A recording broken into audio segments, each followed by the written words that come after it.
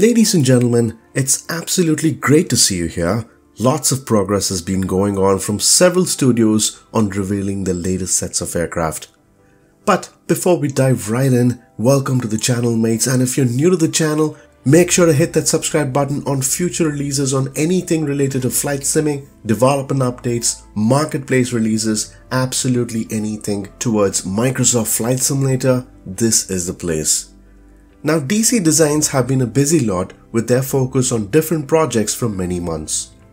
The Concorde has been the most awaited aircraft, and it's really not easy to produce a complex aircraft within days.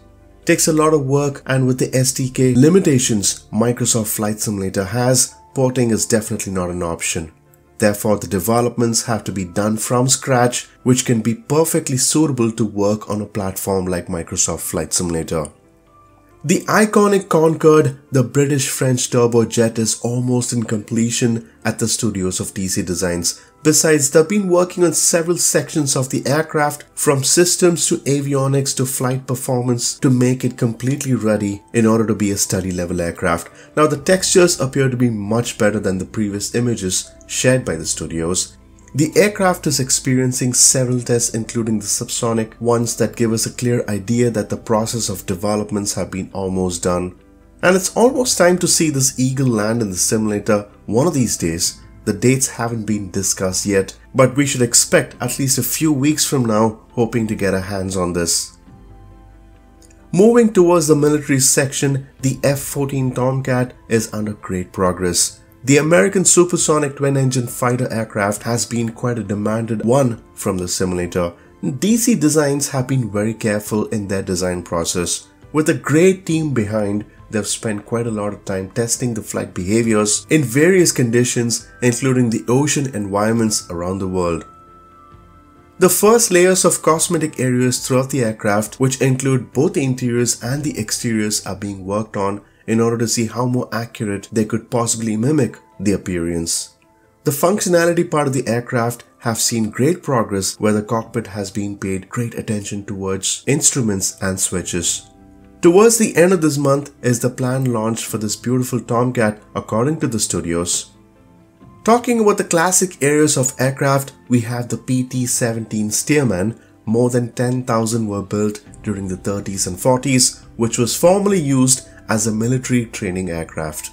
The development team have been preparing this model towards the launch phase, as it's almost done in wrapping with the design and the engine files are complete. The finer details are in progress, where the team has been working towards texturing and color schemes. The interiors are being worked on along with decal stencils, and more details will be added on the wing spares as well as the mountings, including rivets. Now, rivets are one of the primary things, especially in the cosmetic areas of the aircraft. Custom sounds definitely matter, and it's another area which the team have been quite excited with the use of sim acoustics, as the sounds for the aircraft have been true live sounds from the actual aircraft. The marketplace as well as the Just Flight platform would be the desired point of sales areas for DC Designs. They've included Sim Market too, trying to make it a possible third. We should see this beautiful bird soon at the stores. Before we move towards the news of black box simulations, the F-15 Eagle is undergoing a big update, which is almost in the completion stages. Several enhancements would go into this model, as it has been a couple of months since the last update we received for this beautiful aircraft. Bugs get reported timely, and with a list of bugs they had, tinted windscreen should see some changes, as most of the folks in the community weren't really a fan of it, which made it difficult during night flights. There have been improvements towards the canopy. Another item of interest was the HUD brightness knob, which was a requested item. However, it appears that this couldn't be fulfilled at this update, according to the studios. Along with the mentioned, there are several other improvements going towards this model, which can be more refined once we receive this update, so do stay tuned for that.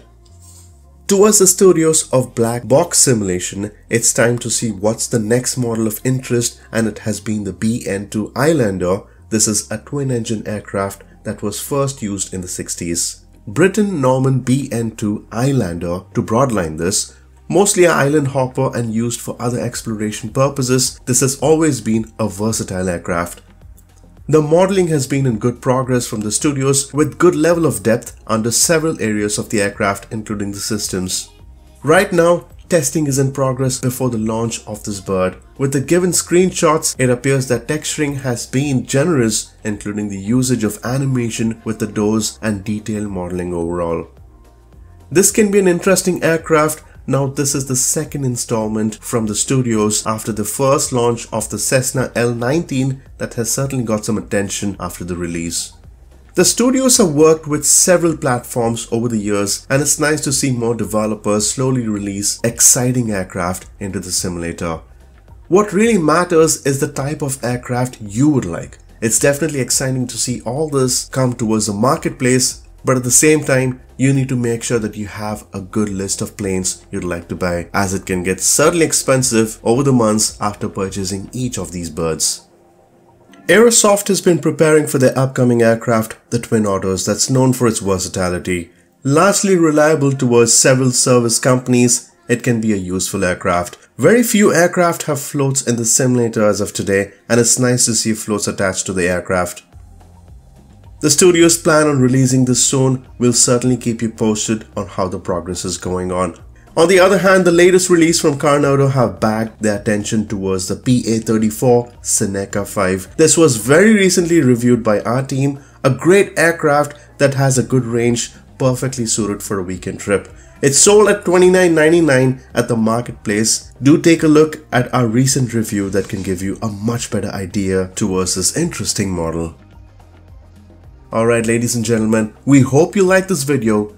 Do hit the like button if you did, as it always matters to us, and subscribe for more releases coming along the way. Do take care and stay tuned, mates.